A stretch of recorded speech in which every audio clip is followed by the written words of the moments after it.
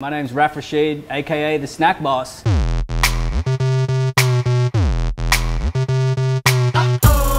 I love 80s ghetto blasters and boom boxes and beatboxes. You had it on your shoulder and you were like booming. You were booming the town out and it was like, oh wow, this is sick. The original idea was to have speakers in there too and really pound the beats out, but I couldn't. I could only have a kitchen or the beatbox. So yeah, the inspiration was basically just 80s ghetto blasters. I really just wanted to cook a hamburger at music festivals. So we built the first hamburger truck in Australia. That was in 2009, and went out there and started grilling hamburgers and didn't stop, kept going. We came out and it was all about grass-fed beef basically for us, and cooking something that we were really proud of. We outlined a plan and we stuck to that, and it's still the same plan that we have today, is high quality ingredients, good amount of skill and good customer service, and that's basically what we still do. So in 2021, we have 6 trucks, 3 beatbox kitchen trucks, 3 taco trucks, a standalone beatbox shop, and another standalone shop called Juanita Peaches.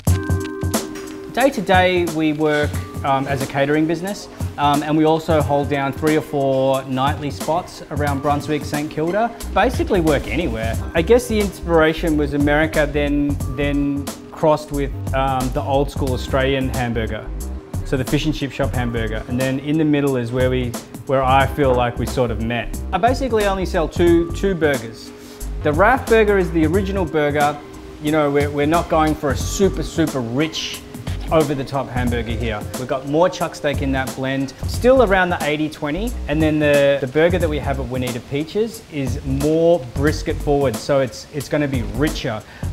In both patties we use a lot of suet fat. This has a really good melt point, and it's going to mean that the burger doesn't shrink up. It's not going to start this big and finish this big. The Raph burger is the original burger, lettuce, tomato, a very mellow based mayo sauce, and thin slices of red onion, grilled beef, and Gouda cheese.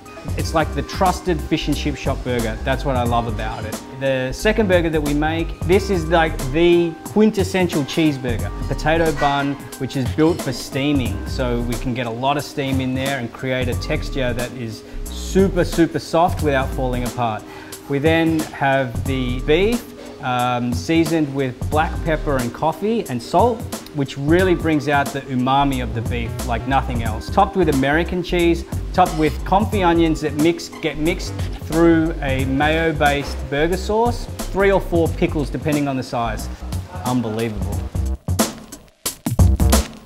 My top 3 go-tos for hamburgers. Make sure that if your beef has a good ratio with your bread.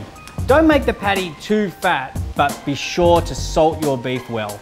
The third one, don't go over the top with sauce. You know, we dump sauce on everything, it's ridiculous. It'll kill the flavor of the beef. I love tacos, they're the best. This taco, we've taken some flank and we've slowly braised it.